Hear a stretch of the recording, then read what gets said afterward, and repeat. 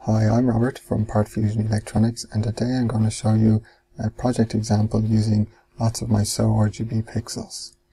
In this design, I've got 40 pixels in a 5x8 grid, making a basic dot matrix display. The SEWRGB is based on the WS2812 self-driving and addressable RGB pixel, RGB LED. So the signal comes in from the bottom and goes along the traces, and then they're connected one after they're all the way to the top. So some things to watch out for when using these pixels is that there are 3 LEDs inside each pixel, and if all 3 are on, the current needed is about 60 milliamps, which is quite a lot for a wearable project. So when we're designing or laying out the design, what we need to do is make sure we have as low a resistance as possible. So in this design, I have a ground trace, and I also have a positive trace here. And what I've used is a double strand of the 2-ply or thick stainless steel conductive thread available from SparkFun Electronics. This has a resistance of about 5 ohms per 30 centimeters. And that's in comparison to the regular, or the more regular, silver-coated conductive thread, which has a resistance, this is the 4-ply, this has a resistance of about 30 ohms per 30 centimeters. So it's quite significantly different. So the stainless steel trace goes along here, and then I use the silver coated thread to go across, connecting the positive and negative sides together, because the silver coat is a bit easier to work with when we're attaching our pixels. Another issue that I've come across in some designs is that there can be a noticeable flicker on the pixels in real life that doesn't necessarily show up on camera.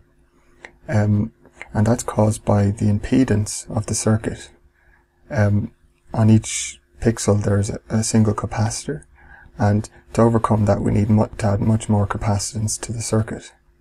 So in this design I've got these yellow boards here, and they're a small little board with 2 surface mount capacitors on it. So I designed up this little board and then sewed that into this design. If you don't have the ability to make your own boards, what you can do is you can just use regular through-hole capacitors. So I've got some aluminium can capacitors here, and I've got some ceramic and a ceramic capacitor here. And so what these can do is you can bend the lead wires around and then sew that into place around your circuit.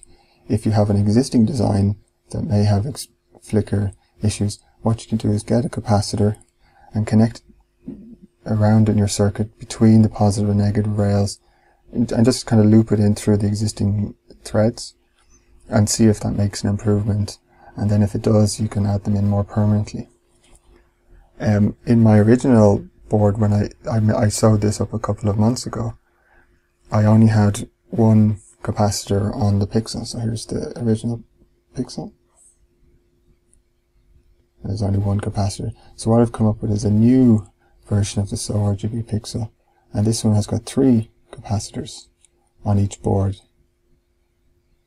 So when you're using this new pixel, you almost don't need to have any extra capacitance on the circuit, but it doesn't really matter too much if you do add some extra. So what am I going to do with this panel now? Well, earlier in the week I got myself a Spectrum Sheild from SparkFun Electronics, and this has a chip on it which is a graphical equalizer. So that takes in our sound and splits it up into 7 channels and allows our Arduino code to detect the amplitude in each of those bands, and then we can form a graphic equalizer. So if I just if I turn on the Arduino, it goes through a basic boot sequence, And then if I play some music through my laptop,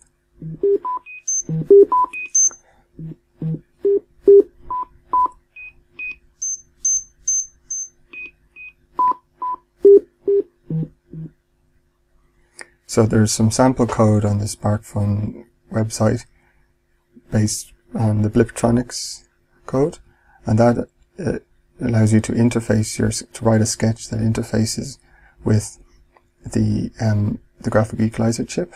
I then take in those sampled data, average them out, then I use the Adafruit NeoPixel library to drive the RGB pixels to create the pattern. The tones I generated using Audacity, and then I use Linux Multimedia Studio to kind of string them together. So what my plans are is to actually use the chip off the Sheild directly. And that the chip, I got some of the chips here. So that's the MSG EQ7. So I'm hoping to use that chip in some of my own projects going forward.